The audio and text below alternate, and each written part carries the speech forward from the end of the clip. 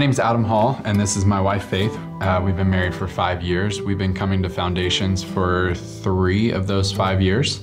So we had a whirlwind of a engagement and dating. Like, everything was perfect, life was great, really exciting. And then after we got married, I changed jobs. So we were on different shifts. He was working nights and I was working days.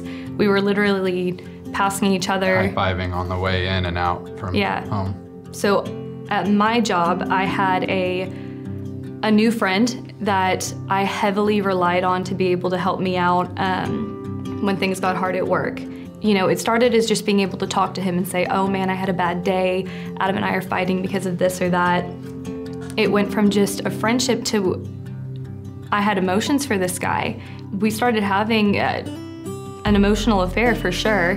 And then one day, like, it just came out, and it didn't get physical, but had it continued to go, had it been allowed to continue, I think that it would have gotten physical. We're not even a year into the marriage and there's been an affair. You know, oh, the marriage vows have already been broken, so why stay in this? Why not, like, go ahead and leave that and start over for a new marriage that you can actually not have an affair with, you know? Adam asked me, let's go to our marriage counselor. I had so much anxiety, like, no, I don't want anybody to know. I want this just to be between you and I, and we can let it go and we can move on, and it can just stay hidden and stay quiet and stay between you and I. As soon as we got there, like, and just let all of it out, there was so much freedom that came with it.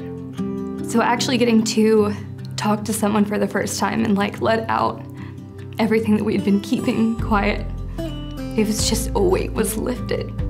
I was at Victory Bible School at the time, pursuing a ministry degree. And I remember just wanting to escape. Like, we were only not even a full year into our marriage, and this was already going on. And I was like, no one, not a single soul in the world would blame me if I just walked away now. That was my thoughts, was I'm just gonna walk away and try again. And I remember just thinking, I need to stay for chapel today. There's something different and I need to stay. And so I did, and we opened up with worship. And so as I'm up there and I'm, you know, worshiping, I just remember falling, not just to my knees, but flat on my face. And there are a few times that I can remember hearing, like, loud and clear God just speaking to me, and this was one of those. And he said, I need you to forgive her. I need you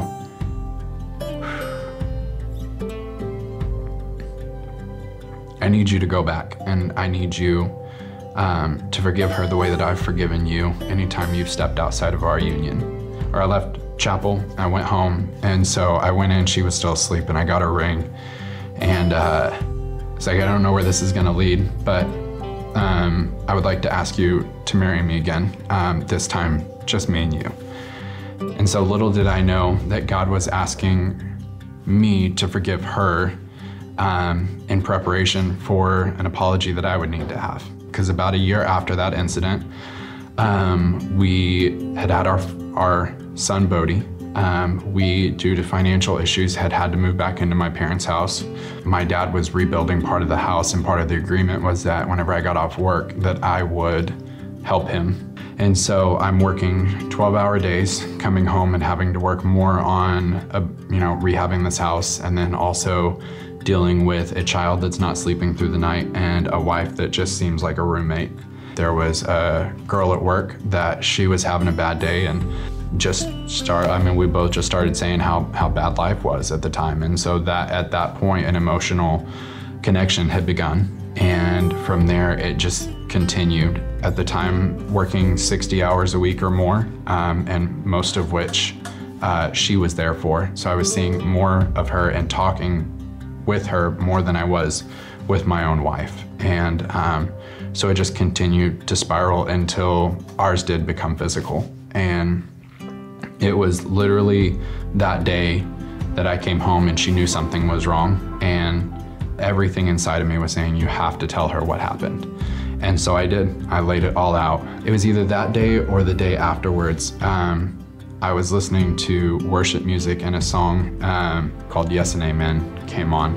And there's a verse in it that says, all your promises are yes and amen. And I knew that God had ordained our marriage, and his promise for our marriage was that it will succeed and that he's got a testimony in our marriage for somebody else. And so it was emotional. It was a very hard road to come out the other end of, but we've been happily married now. We're about to celebrate 5 years. Yeah.